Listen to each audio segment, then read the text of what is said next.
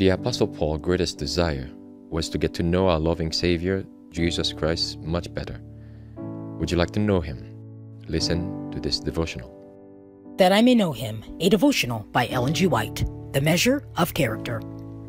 Charity suffereth long and is kind. Charity envieth not. Charity vaunteth not itself, is not puffed up, doth not behave itself unseemly, seeketh not her own, is not easily provoked, thinketh no evil.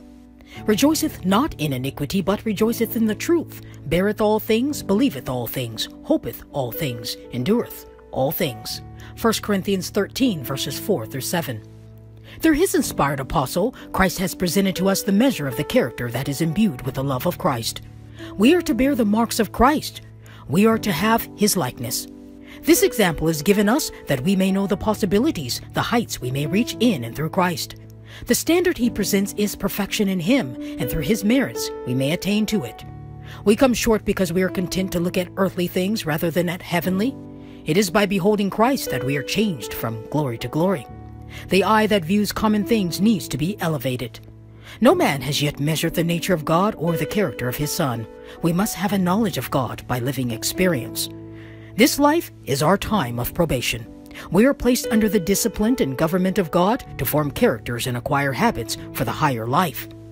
We shall be subject to heavy trials, opposition, bereavement, affliction, but we know that Jesus passed through all these.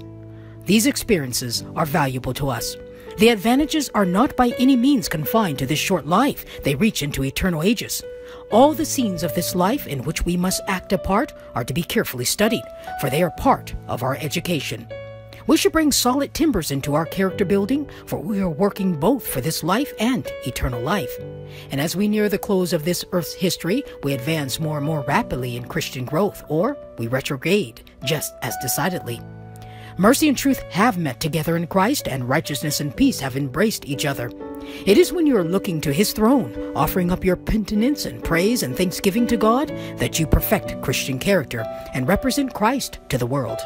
You abide in Christ, and Christ abides in you.